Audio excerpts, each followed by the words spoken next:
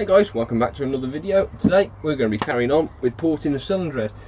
Now, I've took it to work, I've took the valves out, I've cleaned it, I've realised it needs valve stem seal, so that'll be in a future video because I've got to order them. And yeah, today we're just going to be doing a bit of Dremel work. It's probably going to be a little bit of just silence video because I can't really talk over the noise in the machine. I don't want to just bore you with just endless minutes or half hour or an hour, however long it takes for me to port it. So there'll be a bit of a clip, some photos inlaid so you can see the difference between the before and after, and probably a little bit of explanation that'll go on to show what happens with enhancing as you can see, I've got the valve there. I have been playing with the Dremel a little bit on the inlet side. Main thing, what we're going to do is take any harsh steps out in transfer of flow.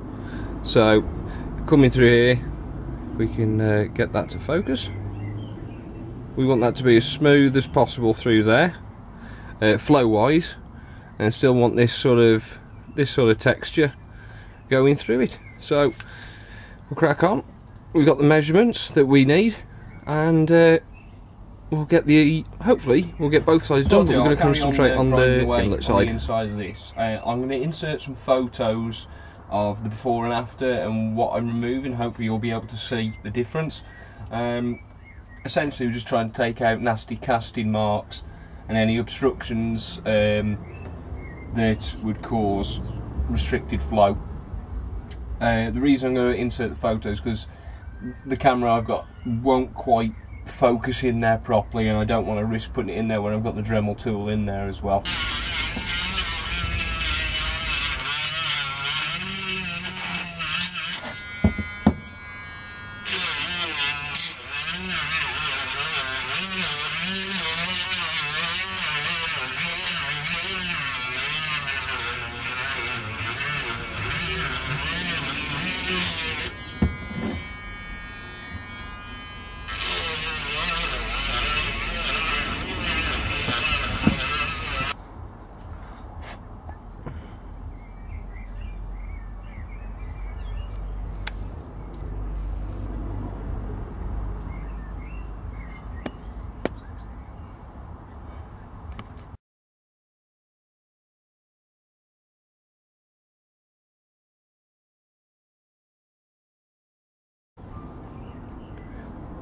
Right, I thought I'd take this opportunity to try and explain a little bit more about what we're doing with the porting.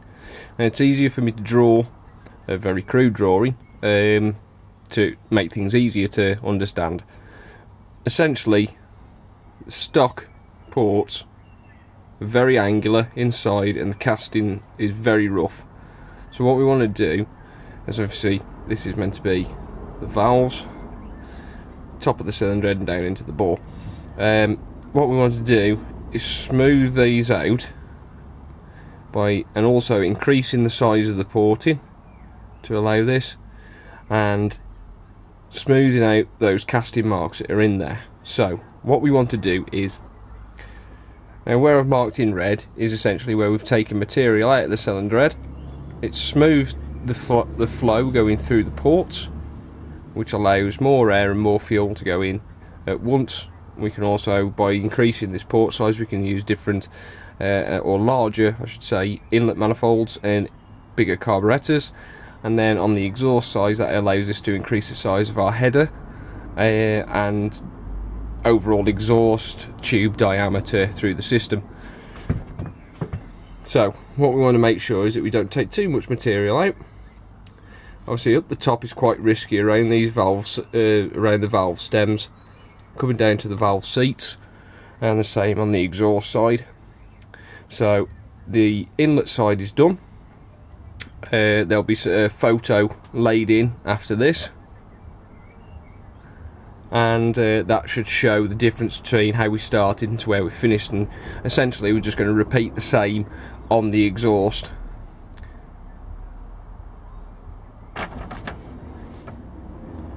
So once these things are done, we've got a bigger inlet manifold, we've got a bigger carburetor, we've got a bigger exhaust header and system.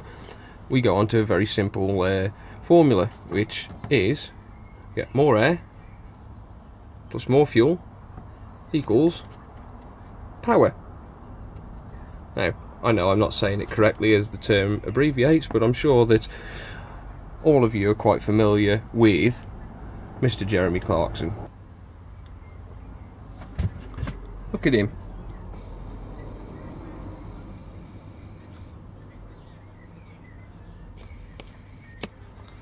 Lazy sod. Squish, come here.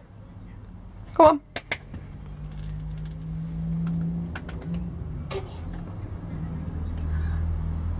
Not interested in the slightest.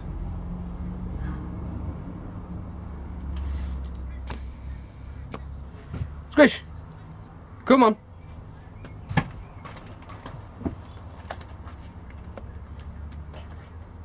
Come on.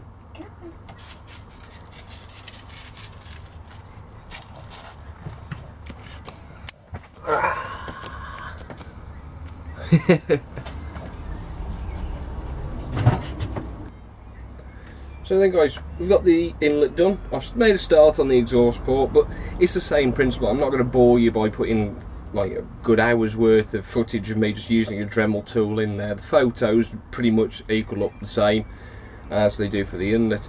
The next step that we've got is to clean up the valves that were out of it, measure them up and seat them in. Once we reseat the valves, we'll use a grinding paste and they'll be in there nice and flush, and we'll make sure that they're nice and airtight, and then we'll be fitting the springs, collets and new valve guides. So that's all for this video. Porting's pretty much done. Like I say, we'll be fitting the valves in on the next video, and then we'll be moving on to the bottom end. So what I've decided is we're going to use a 150cc barrel instead of the standard 125, and then we'll make some alterations to what's happening on in the heart of the engine. Sorry if I keep looking down so the engine's on the floor and I keep looking at it when I'm speaking to it. It's there. Honest.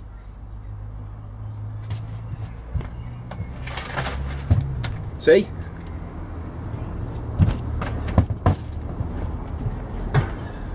So once we get into that, we'll start taking the gearbox apart, we'll take the crank out and everything else that goes with it, and we'll start doing some little bits and pieces like polishing the gears and lightening the gears down, making sure that the friction reduction is reduced.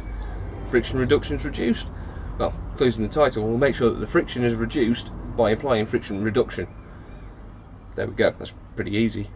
Well, in my head it was easy, it wasn't easy to say. So we'll do that, and then we'll have to get the gaskets, etc., and then I'll show you rebuilding the engine. Actually, no, when we do that, obviously I'll show you the stages of cleaning, and then we'll go from there and we'll get it running. Obviously I have to rebuild it to get it running, but then I can stick it in the bike that I've got at the front, 'cause it's plug in and play. We might play with ignition systems.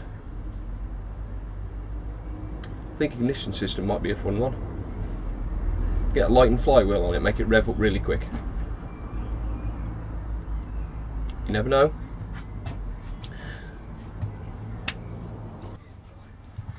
Yep, so that's it for this video. I know it's a little bit different and probably not as involved as some other videos can be, but it's something I want to do, just get back into the swing of things like I said in the last video. I appreciate feedback. If you manage to say, you know, get in the comments if there's something you think I can do better, just let me know. If there's something that you think that, if you think this whole thing's bollocks, just let me know. I'm still going to do it, but at least I know some of you think it's bollocks.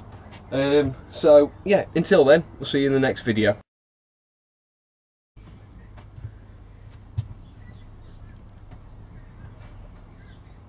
Ooh.